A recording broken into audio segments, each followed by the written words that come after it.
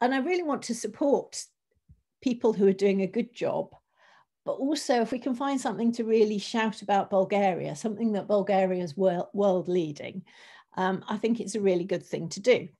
So anyway, let me just show you a few slides, just a reminder for people that aren't Bulgarian about where Bulgaria is, with the Black Sea to the east, Romania to the north, Serbia and North Macedonia, as we should now call it, to the west, and then Greece and some of Turkey to the south. So mostly landlocked, and the climate obviously varies from quite continental to having some maritime influence. Well, we're not really here to talk about the total background of Bulgaria, but just wanted to give those of you that need it a little bit of perspective. So kind of historically, Bulgaria was divided into 5 wine regions. Legally now it's divided into 2, so for PGI purposes. So this green area and the northern half of this sort of fawn-coloured area is the whole of the Danubian plain. But as you can imagine, the climate in the northwest corner compared to the Black Sea coast corner is different. And then in the south, the whole of the south is the Thracian lowlands. But the Struma Valley over here, which opens to Greece and the Mediterranean, is very warm. And then obviously in the east, you've got the Black Sea influence to moderate the climate. So probably we're going to see Bulgaria divided up into more regions again. So this is the map that the National Vine and Wine Chamber sent me when I was writing my book. This is not codified in law yet, but we will wait and see what happens. So next up, a few background statistics. So just over 64,000 hectares of vineyards officially, but in reality, approximately 30,000 hectares that are being harvested for wine.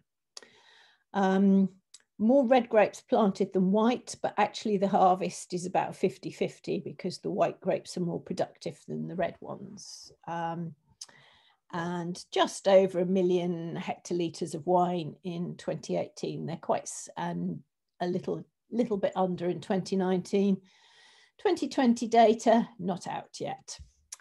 And just under 300 registered wineries in the country, which, you know, it goes up every year, to be honest. Last, I think I had 260 when I wrote my book.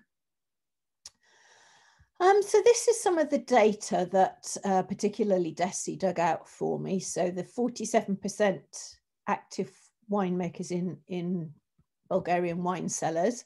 Then the members of the Union of Enologists, those are actual numbers of, you know, 85 enologists that are female and 81 male in the Union of Enologists. So that's quite significant.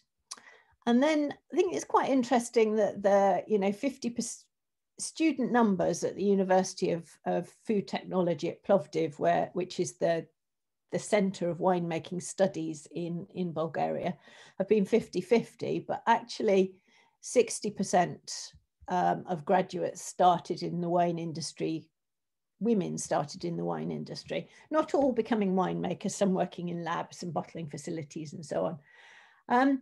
And also, if you go, the data at the bottom of the screen from 1994 to 2000, that came from Katia Gargova from her era, and that was 140 women and 110 men graduated in wine. So obviously, women have long been quite significant in terms of studying wine and moving into the wine world. And I thought, again, I would do a little bit of research to see if I could find any background information. And, you know, California came to mind because, you know, the general perception is that California is a very right-on, very socially aware, very equality aware place. And there was some Santa Clara University research, which was done in November 2020. And that showed that 14% of California's 4,200 wineries have women winemakers. And then I looked at Romania, again, because I thought Romania was also another country that went through communism, obviously a different communist regime. It's a much bigger, wine industry in Romania, 102,000 hectares. So it's 3 times Romania and Bulgaria and some. Don't actually know how many wineries there are, and nobody seems to have this information at the moment. But all we could come up with, talking to a group of active Romanian wine people, was 16 women winemakers, and 3 of whom actually own the winery. So, that shows Bulgaria in kind of a very different, sharp contrast, I think.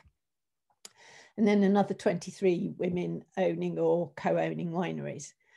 And it happened in this conversation that somebody said something that really hit home. You can see the quote before, someone who was interested in working in wine and had people telling her that it wasn't for women, it's heavy, it's cold, focus on your family.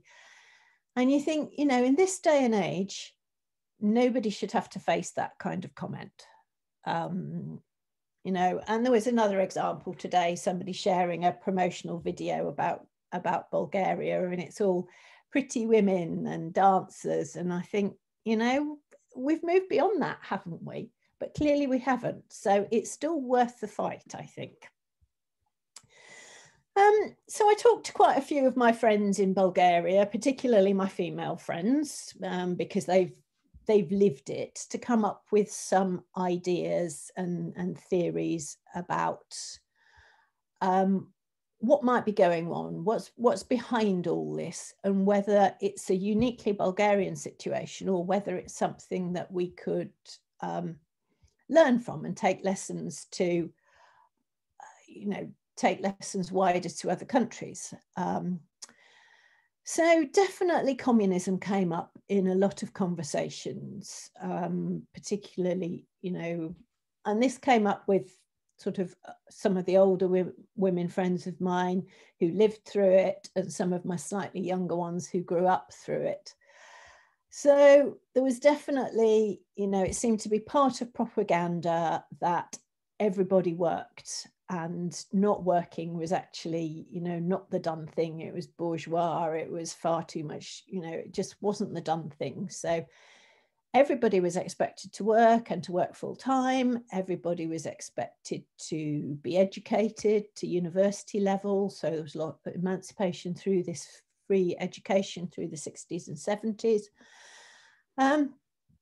But certainly a couple of people reported to me that they felt that certainly in the 80s to the 1990s, women tended to work in the shadows. So they were doing the labs, they were in the QC department, they were managing the bottling lines. And certainly I would say my early trips back in the, around the, 89, 1991, you tended to see the women managing the bottling line or in the lab, and you didn't see them. They weren't the chief winemaker showing you around the winery on the whole. But then what happened after that was, small wineries started to appear. And this is me kind of slightly putting 2 and 2 together, but certainly women moved out of the lab from the mid-1990s onwards, and they started to take on winemaker positions.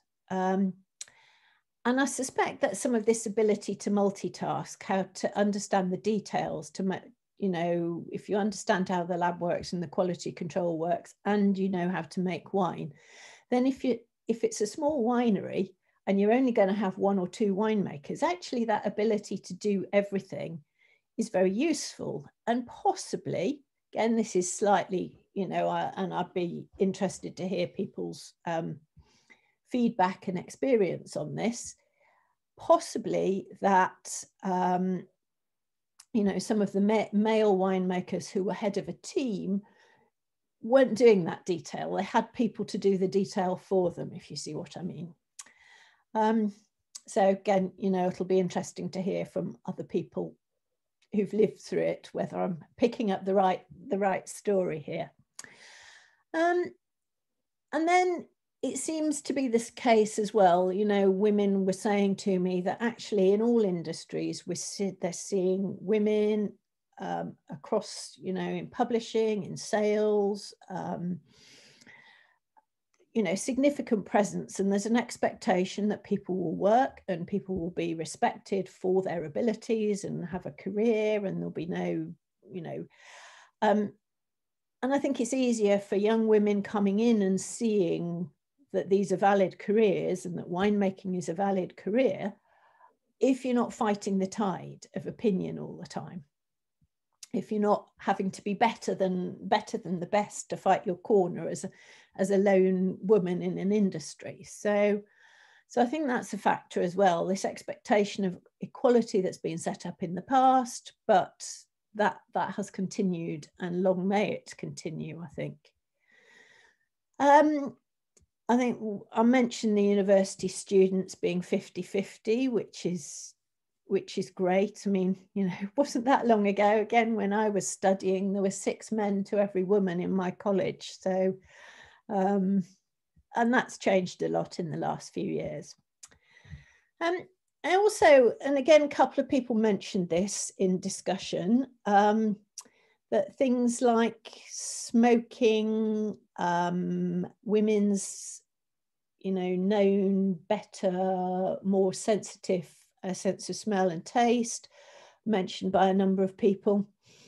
I've long had a pet theory that smoking and the ban on smoking has actually been quite important in evolution of winemaking styles in Bulgaria. I think it's not the only one, but you know, I remember the early days before the smoking ban. You know, I would go to wine events where people are tasting wine, and somebody in front of you would light up, and it would be a puff on a cigarette, mouthful of food, puff on a cigarette, mouthful of wine.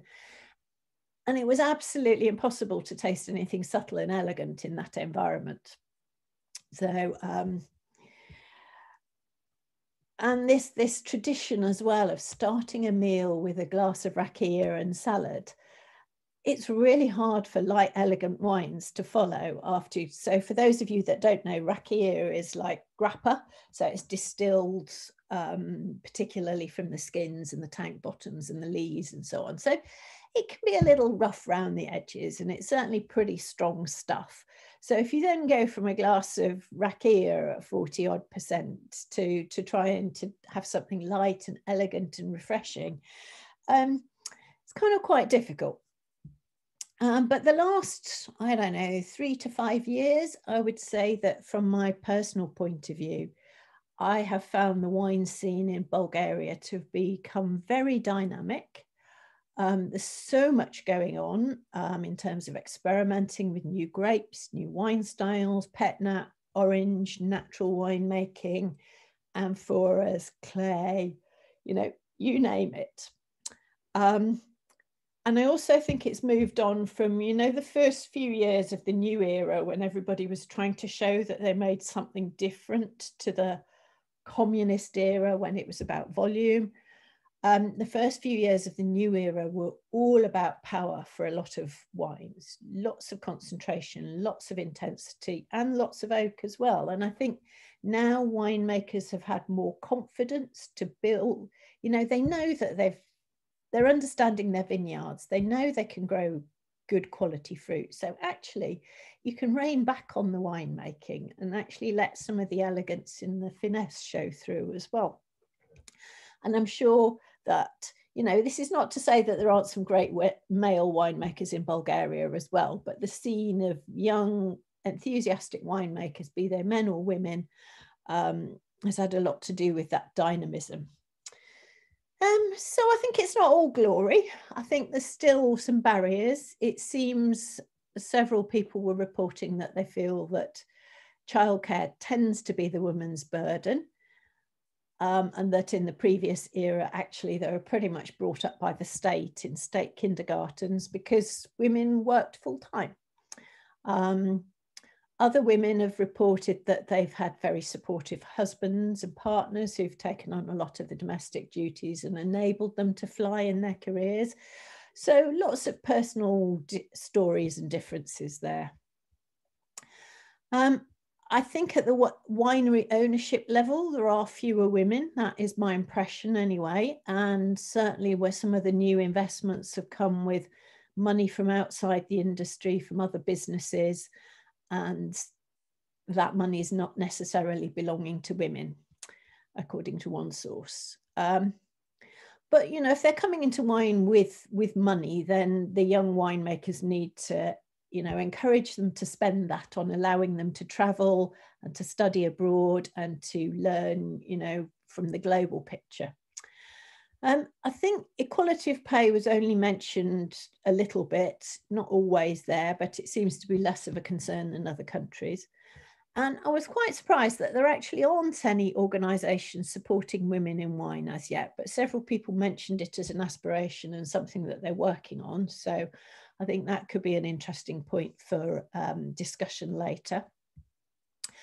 And then in general, I think that Bulgarian wine needs to, as an industry, you know, there's a lot of young faces, both on the consumer side and the winemaking side, but it still needs to be an aspiration and a rewarding career choice. Otherwise, we'll lose some of the best and brightest to that industry, which would be a shame.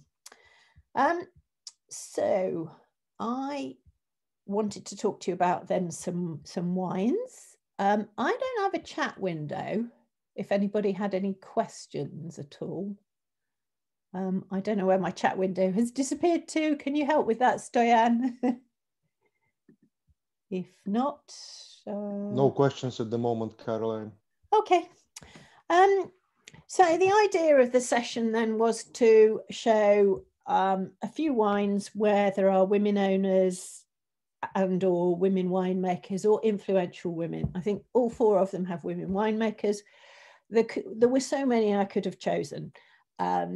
But tonight, for those of you that chose, joined in with the tasting, you know, I picked four that I thought show some really exciting wines and to show some of the dynamism of the Bulgarian wine scene and the people involved. So, so the first wine from Chateau Copsa, let me just stop the share for a second and see if I can show you the bottle.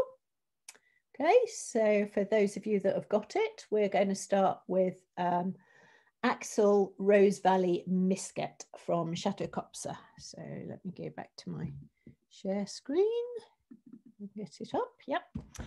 Okay, so this is the winery, and Petya Minkova, who's the owner, is here in the photo, and I believe she's here as well if anybody's got any questions for her. And the couple more pictures. So this is inside the winery. You know, typically modern Bulgarian wines, you expect to see the kind of equipment that you'd see everywhere. And it's in the heart of the Rose Valley, which is an important sub-region in Bulgaria. These are the Balkan Mountains ahead. And, you know, it's a fantastic place to visit, particularly at around the time of the rose harvest, because the whole valley is a glorious, vivid colour, and the air is scented with all these beautiful roses. So Bulgaria produces something like 85% of the world's rose oil. And I do wonder a little bit whether, bit like, you know, the eucalyptus in Australia, you pick up some of those essential oils from the roses in the wine, but certainly there's a little fragrance here.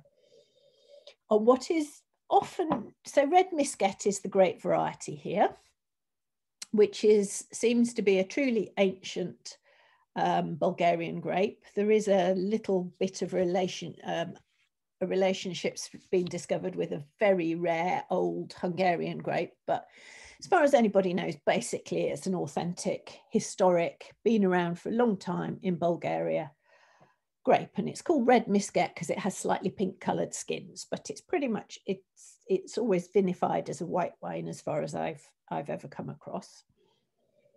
And it's always been treated for a long time as a bit of a workhorse grape. It's a little bit on the neutral side unless you treat it with extra care. So the secret here is several-fold. I mean, it's old vines and very careful, low yields, careful canopy management. This is the winemaker, Madlena. And just, you know, it's a grape that's a bit prone to oxidation, so you've got to handle it super carefully. But, you know, I think the result here is that you've got this pretty gently scented, very attractive. So I don't know whether it's suggestibility of where it comes from, but there is a floral character to it. And it's a grape that's prone to having quite low acidity. But here they've managed to achieve, you know, real fresh vibrancy about it. So, Petya or Madlena, this is your opportunity if either of you would like to comment on the wine, women in wine in Bulgaria, whether I've said anything really stupid so far. Nothing. Good evening, everyone. First of all, I would like to thanks to Caroline and to the Old Cellar guys for the great idea to gather all of us during these difficult times and to discuss wine all together. And I'm especially proud that the issue today and the topic is Bulgarian wine and mostly female in Bulgarian wine. There are not few, as you saw already, and as Caroline said, we are quite a powerful lobby here in Bulgaria, women who are working and involved on a daily basis in our wineries, in our business, in our trade, in general, in the idea of good, high quality Bulgarian wines. What can I say? Red Muscat is our fame, and that's the grape we're proud of. You can find this grape variety, especially in the Rose Valley. And I'm extremely proud that we are exactly in the heart of the Rose Valley, because that's another strong point of our winery, being the only one winery in the Rose Valley, in the heart of the Rose Valley, I mean Karlovo, because it's quite a long territory, the Rose Valley, but the heart is exactly Karlovo, and where is Chateau Copsa. And really the Red Muscat finds its best condition under the Balkan. Our vineyards are located exactly on the footsteps of the Balkan mountain, between the two mountains, Sredna Gora and Balkan. And both of them works like a shutter to our vineyards. So they're well protected, but at the same time, we have during all the year, a slight wind that helps to have very mineral grape and to have less disease on our vineyards. So I think the conditions are really amazing, especially for white grapes, which are really quite difficult to grow in Bulgaria, the white grapes, due to the hot weather in general. And not every winery in Bulgaria is producing great and good quality white wines, and we're proud of them. Special thanks to Madeleine and her husband Angel, who are involved from the very first day of the beginning of our winery in Chateau Copsa. Okay, thank you very much. And a story I think quite a lot of you have told me is that you remember grandparents and grandmothers as well as grandfathers being mentioned in wine. So it does seem to be something that, you know, that previous era where everybody was involved in wine is sort of seeped into people's DNA and awareness. So, but yeah. Yeah, so yes, and I think your point actually about white wines in Bulgaria is a good one, because generally I feel that, you know, red wines have tended to lead the way in Bulgaria. They've tended to be the ones that have been admired. The white grapes that are grown are either international ones that are, you know, copies of the international models. Chardonnay actually does really well. Viognier does make some nice wines. Vermentino also, but of course they're always going to be compared to the originals. Whereas if we can develop and add value and interest to Bulgaria's unique white grape varieties, then that's a kind of unique calling card for Bulgaria. So for me, it's really good to see these local white grape varieties actually getting more attention as well. And that's, I think, also a developing area in Bulgaria. So And so well done, both of you, to Petier and to Madeleine. And to Madeleine. I would say to Madeleine. Madeleine's husband as well, who she works with, and they cooperate together. And she tells me they both have different strengths, but they work well together as a team. And she also thinks that Bulgarian winemakers are actually really supportive of each other and talk to each other when they come across problems and so on and so on, which is also really encouraging to hear. So thank you very much for sharing. Only before we move on to the next wine, I guess, Caroline, a couple of quick questions on the present one. One of them is this Karlovsky Misket? Exactly. As we know, there are a few clones of Misket, as well as the next question is how much of this grape is planted, which probably Petya may help with. Actually, yeah, red Misket is Karlovsky Misket during the, the socialist time when Bulgaria and Rose Valley was one of the biggest exporter of white wines made from red Misket. They didn't call it red Misket, they call it Karlovsky Misket because the biggest winery in the, for this kind of grape and wine in the socialist time was based in Karlovo and Bania, this big Vimprom, Vimprom Rozova Dolina. So that's why they call it Karlovsky Misket, but that's the same grape. A red Misket might be a kind of misunderstanding about the white or red wine. That's why it's more clear for the public to say just Karlovsky Misket, not to have confusion with the red. In our winery, we have in total 60 hectares of grapes, vineyards. Most of them are white and the bigger part is Misket. Unfortunately, last year we went through uprooting about 20 hectares of our red Misket in order to make a conversion. I mean, to make again the red Misket, but in a, how to say, in a smaller rows, this European program that allow you to plant more vines in a smaller place. Okay, so in the next 3 years, we will have again more grape. But yes, most of our vineyards are Misket. Okay, and Rose, while we're just talking about that, unfortunately, data for what's planted in Bulgaria and what's actually harvested commercially are impossible. Can't get them from anybody. There's some 2013 data that's been supplied to the EU that covers 60,000 hectares, but as you've seen from my stats earlier, only 30,000 hectares are harvested. So nobody actually knows what the real picture is for what's grown for winemaking and what's just been abandoned. So can't really answer the total question, but only, individual wineries like Petier at Kopsa can tell you what they grow themselves. Caroline, only quickly, as there are two more very quick questions on that. One of them I'll answer, which is what is the retail price of the wine? It is at $11.85 on our online store. And the next question, which probably Petya may answer best, is what sort of soils are in Rose Valley? The soils are really very specific for our place.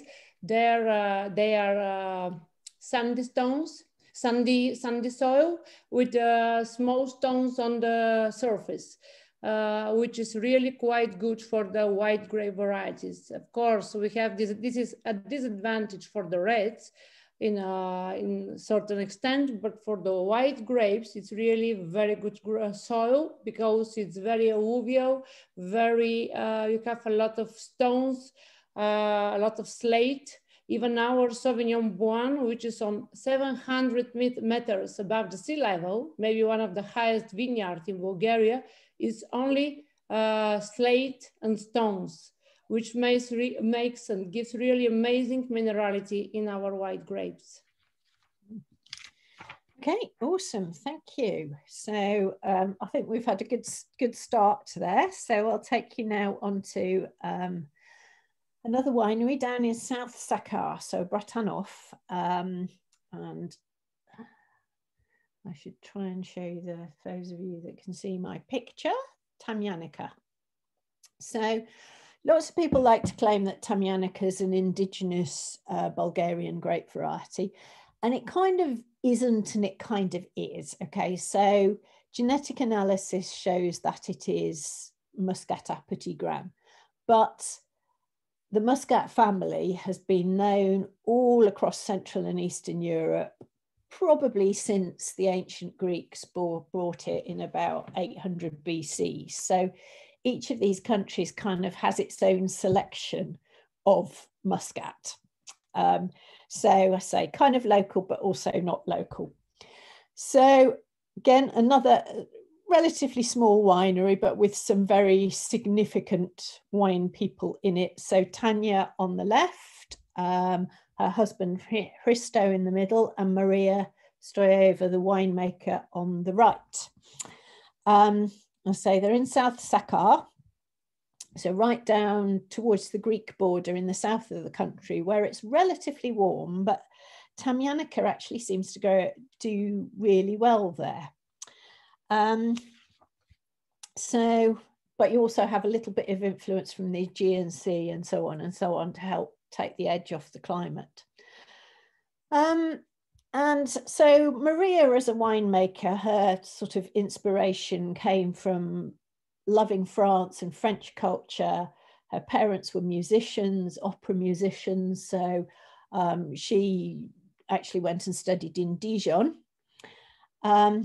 Tanya started discovering wine as a student, got interested in wine, started buying wine magazines, reading about wine, dreaming but not admitting to anybody that really wine would be something she'd be interested in, and then happened to fall in love with Hristo here. And Hristo's father and his brother, the three of them, decided to go back and recover their family, you know, the 1 hectare that their father and grandfather had owned, and gradually build up now to 24 hectares. Now, Tanya tells me the story that, so they started in 2010, and she tells me the story that they actually had a woman from New Zealand as an intern winemaker. The first time they made the Tamjanica, actually. And it was then that she and Hristo started to talk about really thinking that perhaps actually a woman winemaker would be kind of a good fit for what they wanted to achieve with South Sakar and interpreting this really special place. It's like the, you know, maybe the Côte d'Or of Bulgaria, you know, there's so many good producers in this area. So a lot of exciting wines being made here. And then she happened to meet Maria, who'd just come back from Dijon, just qualified, and, you know, so it was a great fit for the team to come together.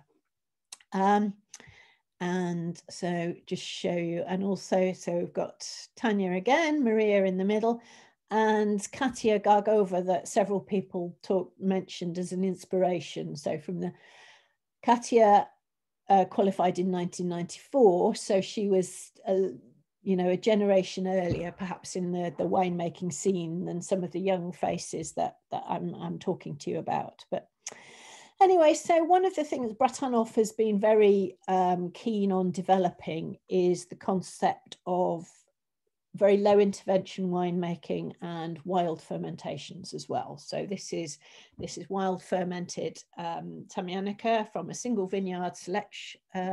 And I'll just show you. So this is the vineyard with the gently rolling hills heading into the distance. And on the right, this little picture is a bird's nest in amongst some Tamjanica berries there. So again, showing you about, you know, the low intervention, you know, it's a relatively healthy, you know, the rolling hills, nice breezes and so on. So relatively low disease pressure. You know, but it's important to show, you know, because vineyards can be a little bit stark. So it's nice to see wildlife growing in the vineyards. So, yes, so Tanya or Maria, would you like to say a few words about your wine if you're here? Good evening, everyone. Nice to meet so many people from around the world and talk about some very exciting Bulgarian wines. By the way, some of my favorite white wines from Bulgaria come from Chateau Kopsa. I believe that it's truly a very wonderful terroir for white grapes, and some very elegant red ones also. So we are a family winery, and already 44 hectares. So we grew up a little bit. EU programs, you know. But still the new vineyards are going to give some more fruit in the future, so with some more varieties we planted there. Tamjanka, that's how we pronounce it in Bulgaria. Tamjanka is a choice my father-in-law Stoicho Bratanov made in 2006 when he had to decide what kind of varieties he will plant on the new vineyard. And it was like a risky decision, because at that time Tamjanka was known mostly among older people, and it was related to very cheap big volume wines exported to the Soviet Union mainly, and in most cases off dry style, and you never know at that time what kind of variety exactly goes into the bottle, by the way. So it was a big risk to launch to the market a very modern style of Tamjanka. Half of the people knew the variety as old version and old face, and the other half, the younger people, they just didn't haven't heard about this variety at all. So we decided to choose this very modern bottle, the Riesling bottle, the elegant modern label, and absolutely different approach to the winemaking. I'll just stop my screen share so you can see the bottle. Everybody? Yeah. It's, by the way, the label hasn't been changed for since the 2013 vintage. And 2019, we made a little change. It's now called Tamjanka Shishmanovo Vineyards. Shishmanovo is the name of the village where our vineyards in Sakar Mountain are situated. Because since the new vineyards started giving grapes, we already have around 20% of grapes from the other plot. It's not already a single vineyard, Tamjanka. And and we are fair, absolutely fair with that. That's why we changed the name to Shishmanovo Vineyards and put a mandala above the plot. The most important thing is that we made a big change in our winemaking policy since Maria has joined our team in 2015. So we decided to go, as Caroline said, to more low interventional style of winemaking and vineyard growing both. That's a process both in the vineyards and in the winery, of course. And since 2016, all of our wines, no matter if they are going to the bottle or being sold in bulk in bag-in-box, are well fermented with the natural microflora coming from the vineyards. And apart from that, the intervention like using analogical products is very low, as low as possible. And we are really happy to see that we're going to the right direction with this approach in winemaking. But Maria can talk more about that. Yeah, okay, great. Thank you. A quick question, maybe Tanya, what is the aging potential? I mean, we had such a question in the chat, I believe, regarding the previous wine, but we can maybe touch on that. What would be the aging potential of that Tamjanka, only quickly? Being an aromatic variety, it doesn't have a very long aging potential if you compare it to like a Chardonnay from Chablis. But at least 4 or 5 years the wine is really nice. We recently opened a bottle from the first vintage, 2013. It had a completely different character, more more like a Riesling, aged Riesling than a Tamjanka, so it lost its typical floral expression. But on the other side, it was quite nice for drinking.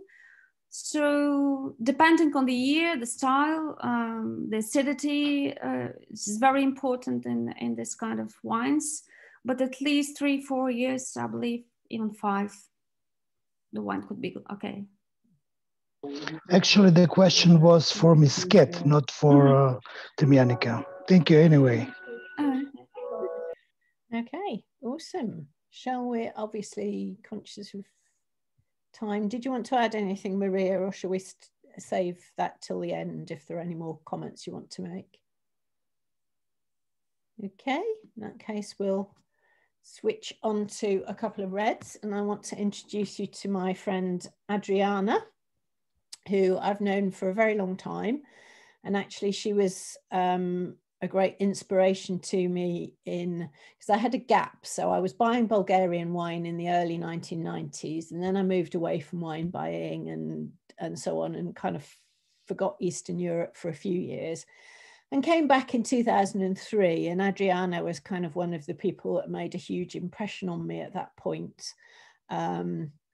And, you know, I've followed her career, and her partner, this very sadly much missed dear friend of mine, Ogi Svetanov, who sadly is no longer with us and was Adriana's partner in wine.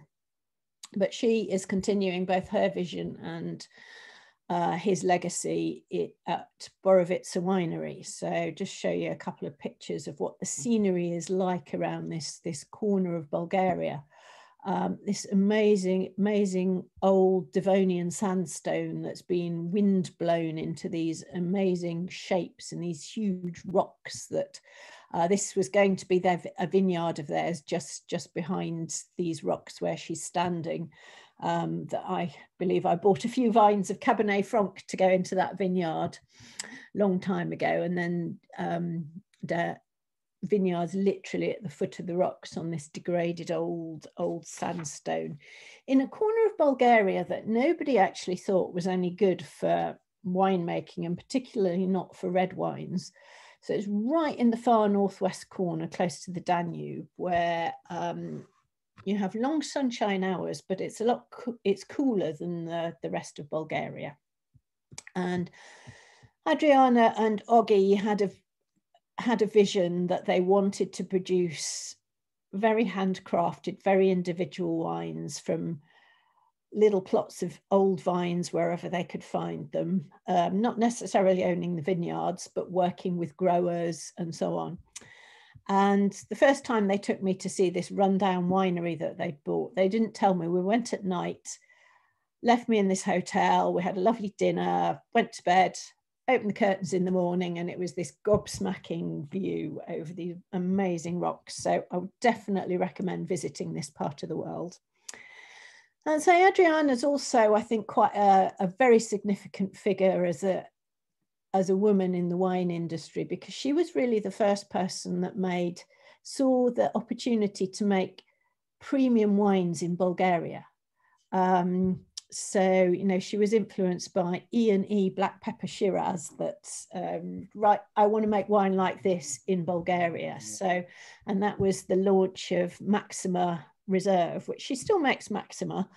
So she was kind of the first icon wine in Bulgaria, which kind of started to set the scene for other people to then think, hang on, we can do more than just Cabernet for supermarkets and stuff in Bulgaria. So I think she's a very significant person in those terms, as well as a dear friend of mine. So she graduated in 1979 from the university in Plovdiv. I'll just show you this picture quickly because I love this picture because it shows the difference between the old approach. This is, you know, a lorry for grapes for a big winery at the back, and Adriana buying grapes in small crates, you know, and I think the contrast between the old way of doing things and the new way of doing things. And then also the plastic bags are another story that I could tell you, but not really relevant to this wine. They had a Gamza called Black Pack. Anyway, so this is Gamza, which apparently is an Arabic word meaning capricious. because it's quite difficult to grow. It's quite pale coloured. It's quite, so generally it makes quite light reds. It's a little bit disease prone as well. And it kind of fell out of favour a lot in other countries that grow it as well. So you may know it better, may have come across it as Kadaka in Hungary and Kadaka with a C in Romania, where it is kind of coming back to fame a bit more. Probably came from around Lake Skadar in what's Montenegro today originally, but there's also a relationship with a Turkish grape. So, you know, let's call it local to the Balkans. But Bulgaria grows far more of it than anybody else. So it's kind of a really important signature grape, especially for northern Bulgaria. And this is old vineyards, so 50-year-old vineyards plus. No, we're still on Gamza. So, and it's just, again, very low intervention, hand-picked crates, relatively short fermentation, cool, but not super cold, and no sulfites at all. And it's unfiltered. And I think those old vines make a huge difference. For anybody that's familiar with Kadaka, you know, I was looking at some Kadaka from Hungary earlier today, and it's almost like a light rosé. So if I stop sharing this, hopefully I can show you that. Okay, so that's the bottle. And I will try and show you the colour of the wine. No, this is a relic for Kadaka. This is quite a deep red colour.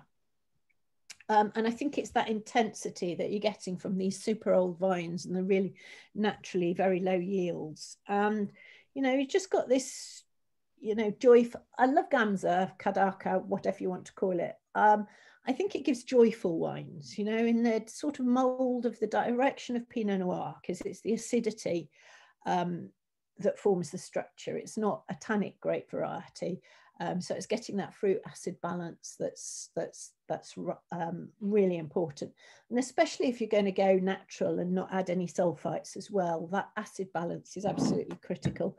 And just to tell you, it's 12.5%. So obviously it's been picked relatively early to keep that freshness as well to it. So Adriana, if you're here, would you like to say a few words about your wine? I know she was Caroline, for what I know, she may have had problems tuning in for some reason or another. So I don't think we may have her present with us. Okay. Oh, well, sorry. Actually, sorry. I could see her profile here if she's on. Adriana. Yes, I'm not sure that I'm online. It's so difficult to join. We can hear you. We hear you, Adriana. Okay, thank you. Hi. Hi. Hi.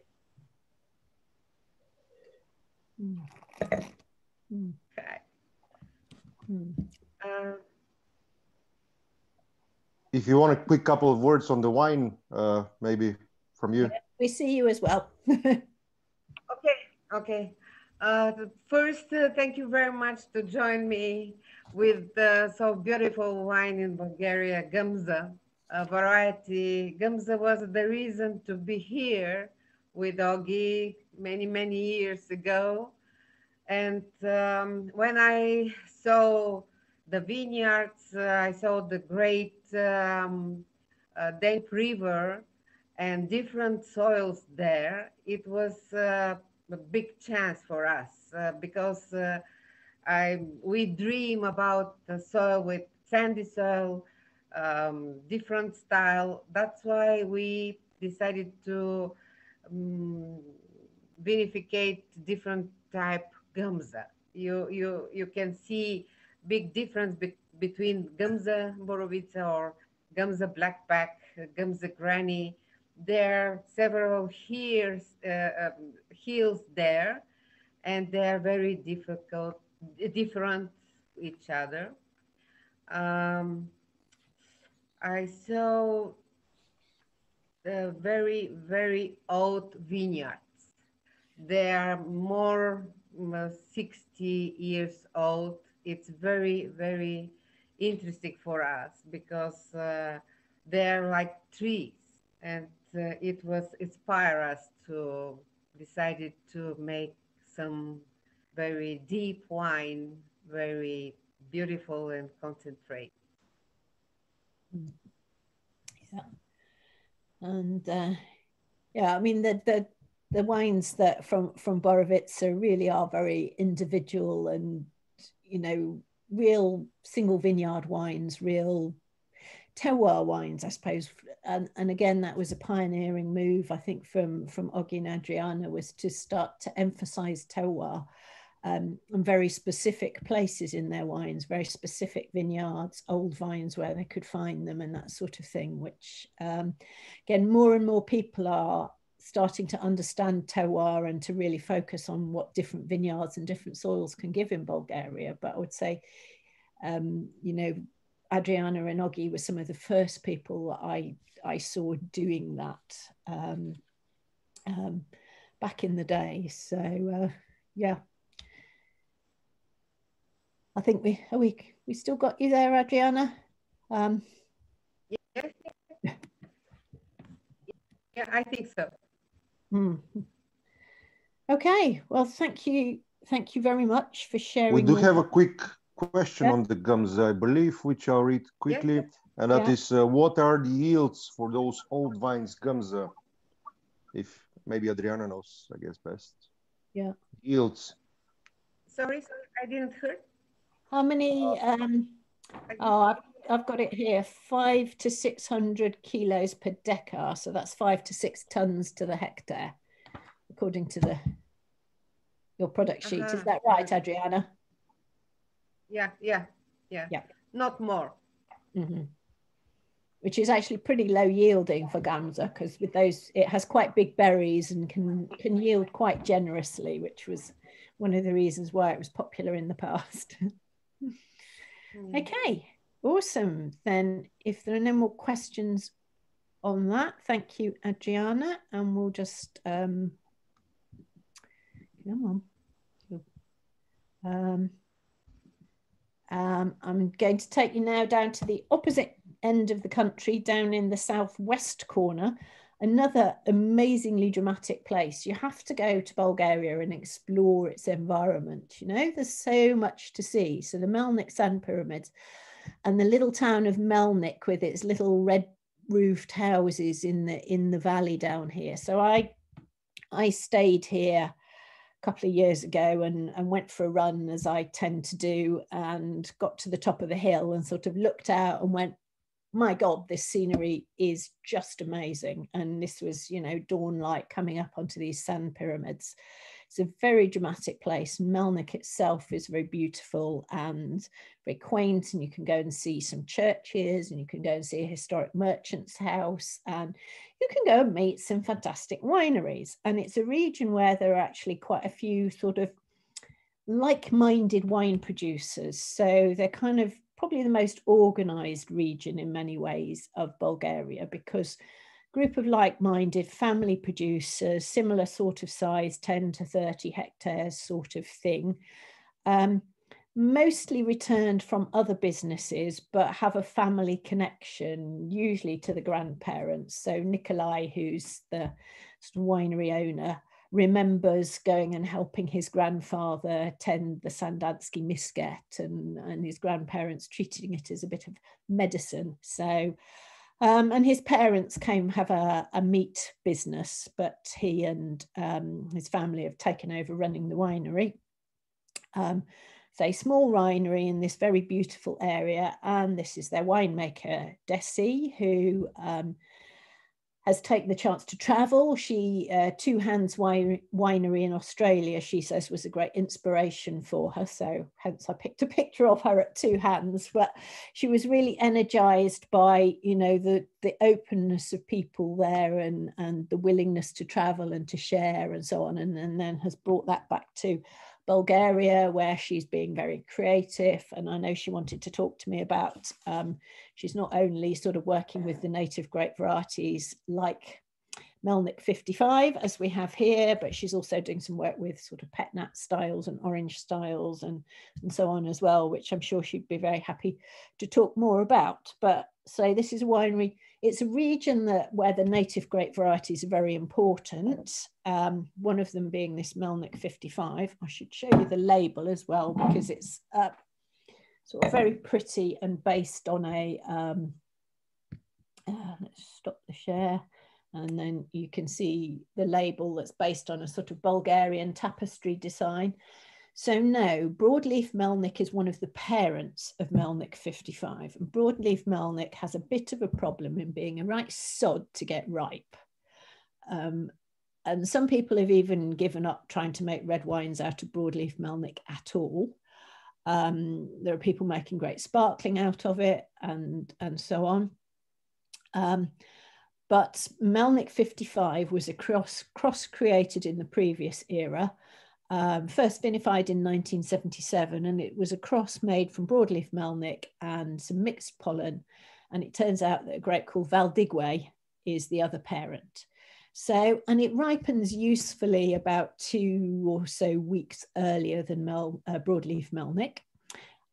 It keeps some of broadleaf Melnik's characters, sort of, you know, a bit Nebbiolo-like, can be quite scented, tar and roses kind of character to it, but it also has a bit more roundness and flesh and a bit more sort of blackberry fruit as well. And one of the things I liked about this wine is actually that there's no oak here at all, you know, so you're just focusing on the purity of the fruit and really experiencing what the grape variety can give.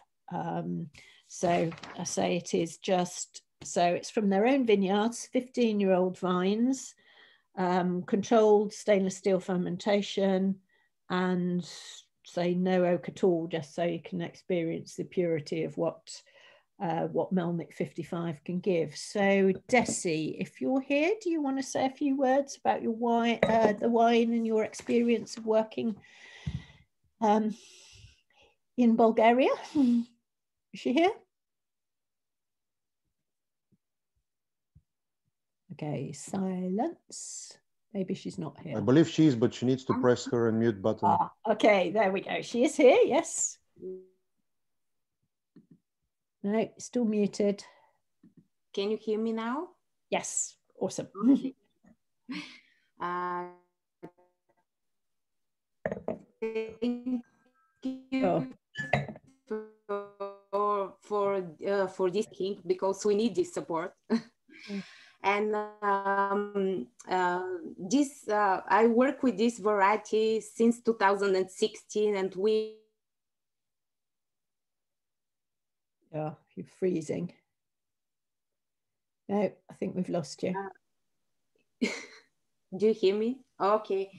And I want to say that I'm very happy because when I start working with Melnik 55, was a big challenge because I changed the direction. For me was a new terroir, for me was new winery, new varieties. But I know that I want to make a modern wine to open the potential and to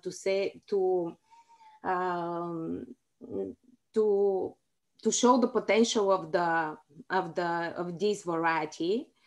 And the thing is that this vintage was really hard in general because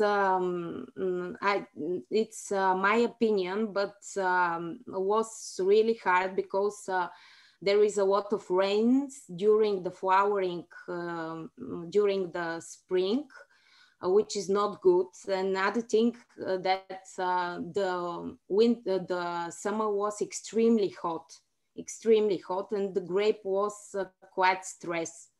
And actually, we've lost you again. For this wine, and I'm so happy because it was difficult for us in the winery. But this Melnik is with, if you can see, silver medal in the decanter, and we are very proud with. And yes,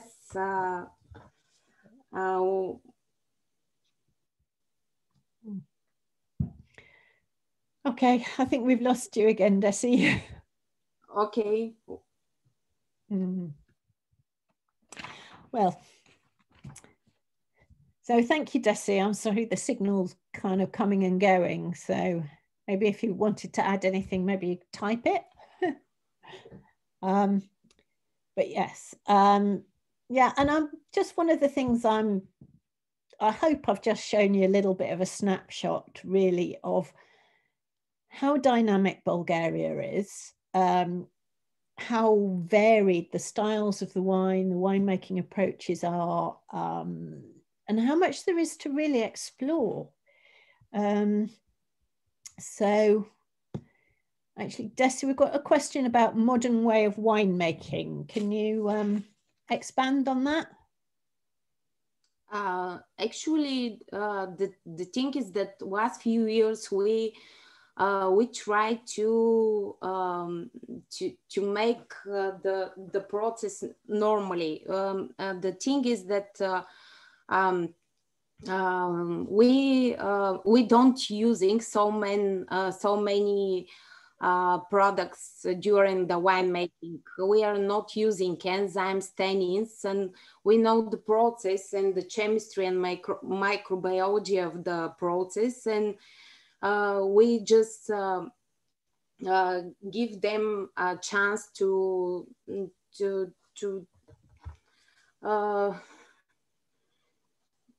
how to say, to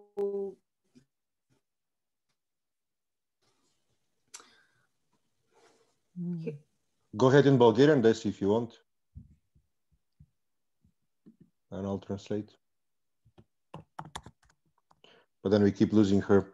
There's a question of how old the vines are, but I believe we touched on that sort of 15-year-old. 15-year-old is what we... But they're 17 years old. It's a vine near to Livunovo.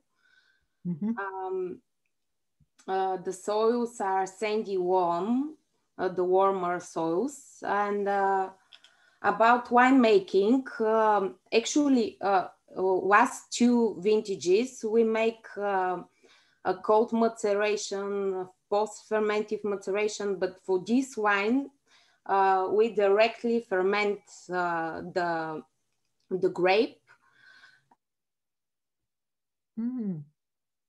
So this wasn't cold macerated, but the next vintage is, if I've understood correctly. If you can hear me. Yes. We are not, how I say, we don't use enzymes and tannins, and we know the process and just allow everything. The commercial enzymes, they're actually in the grape. And if you allow and make a condition,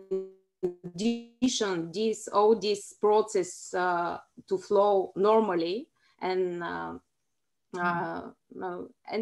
this is the secret of our wine. Yeah, so I think I'm hearing this story more, that people are now confident to let the vineyard and the quality of the grapes show in the winemaking. Little question, do you use any whole bunch fermentation at all? In this vintage, no, but 2019, we use 20% whole bunch. Oh, okay, it'll be interesting to see how that evolves then. With the new label and in the technology, we have 20% whole bunch. Okay, I shall look forward to trying that then. And I think there's no oak maturation in that wine. Somebody was asking about the oak or the maturation regime. And I don't think you have any irrigation? We actually, I said that this summer was extremely hot. And there is not so much rain, and it was difficult because the sugars start to increasing, but it's not ripening. The normal process is sugar goes up and the acidity goes down. This vintage was so full because the sugar level goes increasing. No, we've lost you again. Yeah, and I think because it's not the normal ripening, that's why you need to irrigate. Yeah. Okay. We irrigate. Yes, we irrigate. It depends from the vintage and from the summer.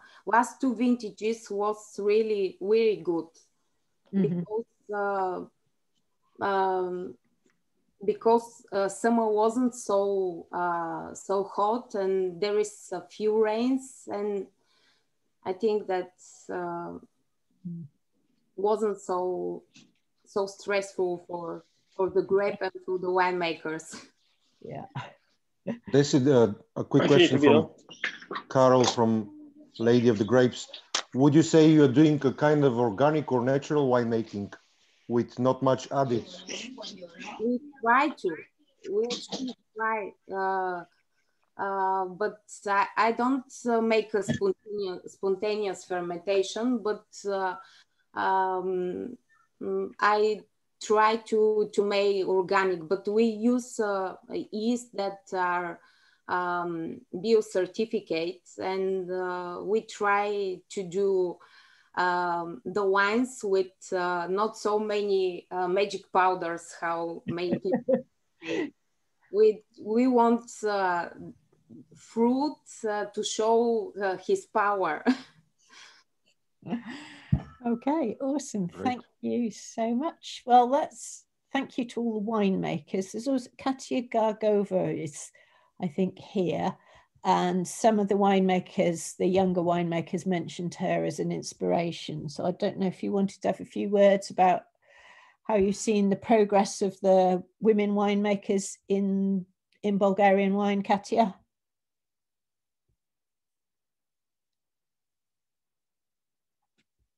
And if not, we can open the floor to some questions and comments. You know, the Bulgarians might have some views as to some of the things I've said.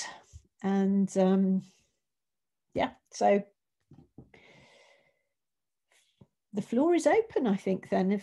Hello. Oh, hello, Katia. Katia, right. Okay. I didn't expect it to ask me to say something. You don't have to if you don't want to, but obviously you were helpful.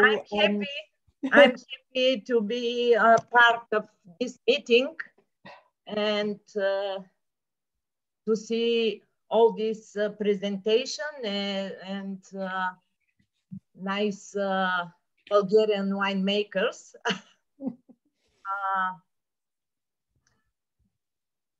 I think what was the question actually? I want just to say that the Bulgarian winemaking goes ahead. Many women are in the winemaking, and I'm happy to see all these girls and also Adriana, which I know from my first steps in winemaking, and then to see Maria, Desi, all these winemakers, Madeleine, and I'm not ready to say something, just thank you for all these organizations, and okay, well, thank you. Good luck for Bulgarian wines. So thank you, Katia. I mean, the main point that I wanted to make tonight really was about how dynamic Bulgarian wine is, but also to shout about the fact that Bulgaria, you know, has got something unique going on here with having so many great winemakers who are women as well, and that equality that is missing in quite a lot of the wine world. You know, we're still having to fight our corners a lot. you know, a lot of women are still having to fight their corners against sexism, against lack of equality and lack of opportunity. So I think, you know, if we can use this 2 ways to show that Bulgaria is making great and dynamic and interesting and exciting wine. And, you know, there's some great people behind these wines. And there's also a great story here, you know, that so many of these great wines are being made by women as well, who are great winemakers who happen to be women. As I said at the beginning, I don't want to single you out for being women winemakers because that's patronizing. Like, I don't want to be singled out as a woman wine writer either. So if this is something we can kind of support each other to put Bulgaria on the world wine map and support, you know, all these great winemakers as well, I hope you'll agree with me that that would be a very good thing. So, you know, I think we've had some lovely wines. Those of you that didn't have the wines, I think you've missed out, but they're available from the guys at the Old Cellar. I can also, I mean, some of you will know that I also wrote a book on some of the things we've talked about today, if you want to know some more background on Bulgaria. And I would just so encourage you to go and see the place for yourselves and meet some of these great people and taste the wines in situ as well. So, and yeah, if anybody wanted to, you know, add anything or tell me I'm wrong about some of the things I've picked up from you all, then, you know, floor is open. But thank you everybody for attending, and we're here, all of us, the winemakers, me, for any questions or discussion. Thank you. I have a question for Tanya. Yeah, David Street. I visited you in June 2018 with a group from Worcestershire. Yeah, I remember. Hi, good. Nice to meet you. Good to meet you again. Yeah. 2018, it was, you were in some very old corrugated iron sheds and you wanted to redevelop and get some new buildings. Have you been successful yet? Not yet, because we're still focused in the vineyards and in investing there, and also in the winery in terms of technology and barrels and tanks. So it's still just a dream, unfortunately. But as I like to say, being one of the most ugliest wineries in Bulgaria as an exterior, I think we produce one of the most interesting and fascinating wines. And as we say, we like to say that's what Maria made some kind of our own expression for our wines. We make wines with a character, so they combine character of the owners and the winemaker and the terroir of Sakar. But what changed during that time, that is, we have now in the region, very close to our winery, a new beautiful winery with a hotel and a restaurant. It's called Zara Estate. And just 200 meters from our winery, another small new winery with a very nice tasting room and a restaurant. So next time you come to Bulgaria, you'll have a much more pleasant experience in the region in terms of food and accommodation. And so the picture is almost full. No. Thank you. I look forward to that. Hope to see you soon.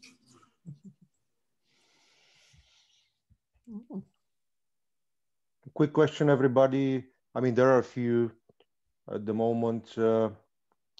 Probably one that I'll attend quickly is an opinion that it is a pity that the reputation of the Bulgarian wines in the UK is still not recognized as top-class wines.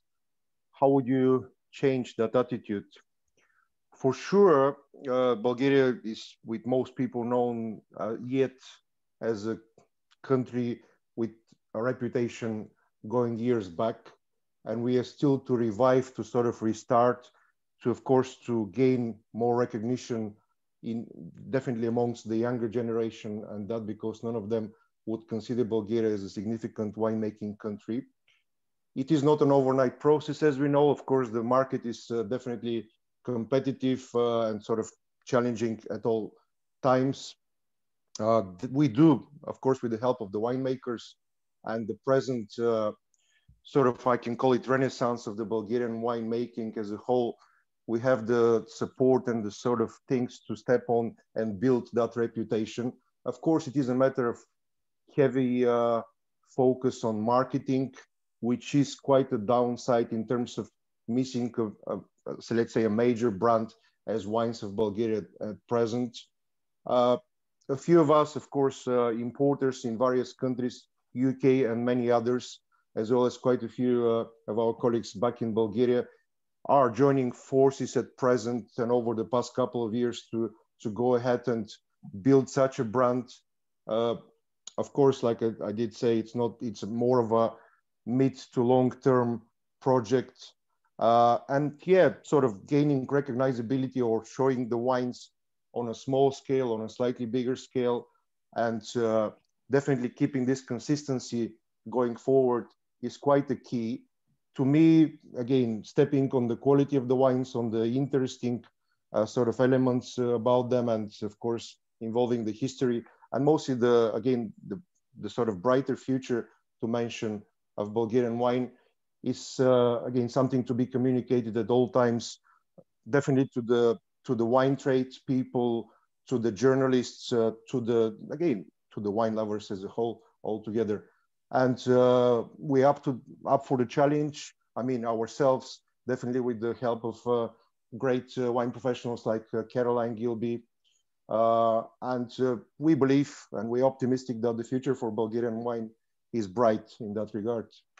But we have to tell people, and you know, this is a private initiative really with the Old Cellar guys. You know, there is a lack of a generic body that has any money to do anything. You know, I've been trying to organize a trip to a corner of Bulgaria for the Circle of Wine Writers, for instance, but that was going to, and then COVID got in the way, but again, that was going to be funded by a group of wineries rather than there being any kind of generic support to get the word out there. So it is very much all about private initiatives really at the moment, certainly as far as this market's concerned. And there's only so much we small band of people can do. You know, we've been doing our Modern Wines of Bulgaria tastings for a couple of years now, and hopefully we'll do another one in the not too distant future. But yeah, but I think there's a great story here. There's so much I want to tell people about what's happened in Bulgaria and what is continuing to happen. You know, such an exciting place. It's a beautiful place. There are great people, great stories, and great wines. What more do you want in a wine country? I mean, okay, so not everything's right. Absolutely not everything's right. But, you know, let's celebrate the positives and the progress that's happening.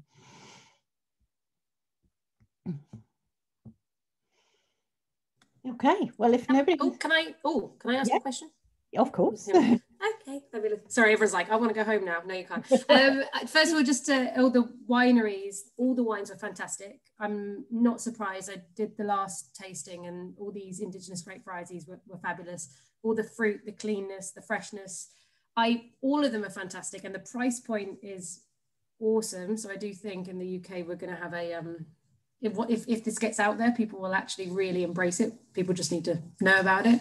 I personally, not that the whites were better than the reds, but I just love the aromatics of the whites. I thought they're actually quite unique, very special. So I thought that was really, really interesting.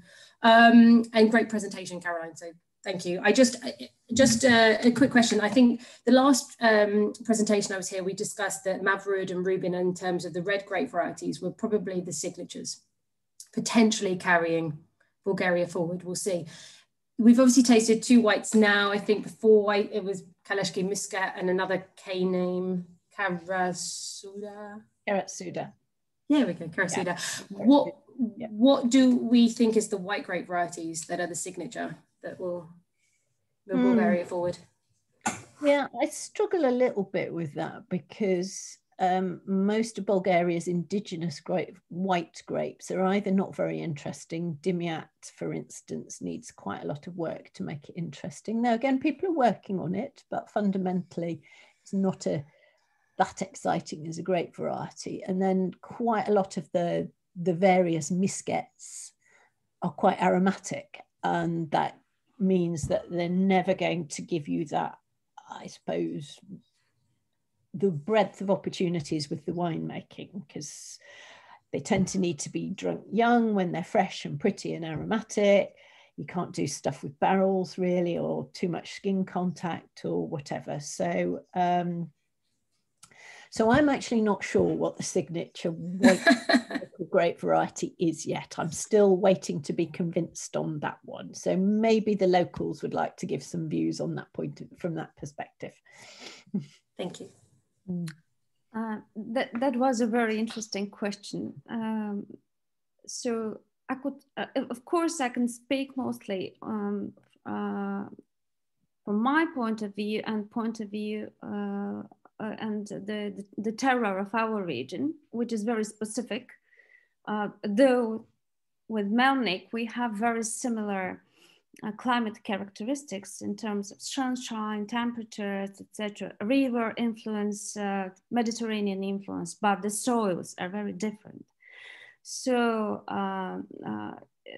Sakar is a very specific region, and our observations of all winemakers in our region show that there is a big potential in two international varieties like Chardonnay and Viognier that are very terroir adaptive. So they can grow in the northern parts, more cool climate, and also have really exciting results in warmer climates like ours. And the interesting addition here is exactly Tamyanka.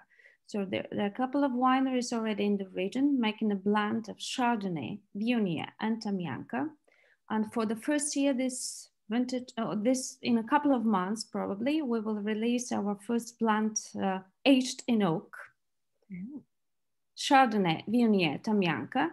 We will never put Tamyanka aged in barrel in its dry style, though we have sweet Tamyanka aged for 4 years in barrel, but it's completely different style of wine. But this could be a signature blend for our region, Chardonnay, Viognier, Tamyanka, because you have the body and the structure from the Chardonnay, and then added aromas from the Viognier and Tamyanka. So look forward this type of blend coming from Sakar, not only from our winery. But as you said, Caroline Dimiat, if worked properly with, and Katya Gargova could say more about it, is also an interesting, for me personally, variety from the whites specifically. Yeah, okay. Somebody asked common wine style from female winemakers. Vonko, I think that I would certainly say I think that Bulgarian wine has evolved over the last few years to become a bit more elegant and a bit more subtle and have a bit more finesse and a bit more sense of place about it, rather than just being how big a wine can we make. And I suspect that some of the women winemakers have had a hand in that. Thank you.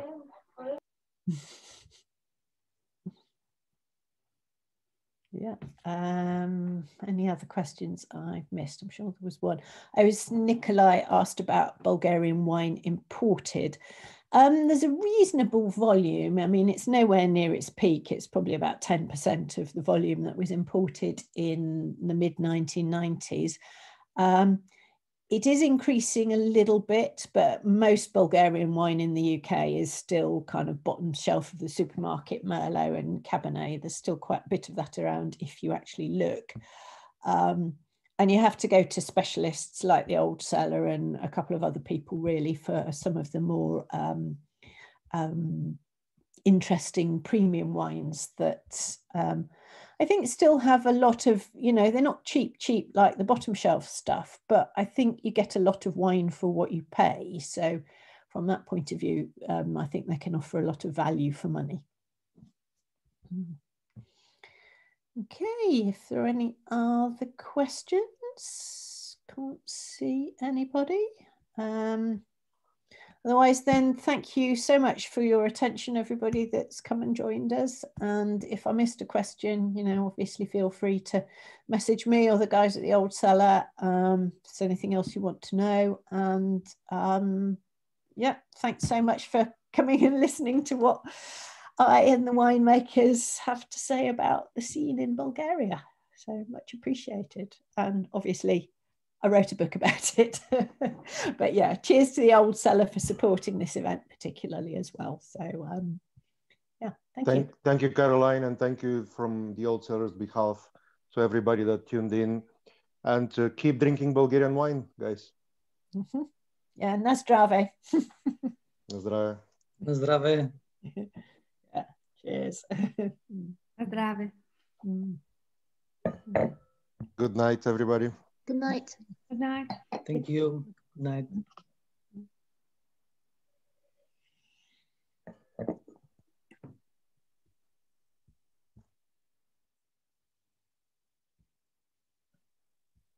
Thanks. Thank you.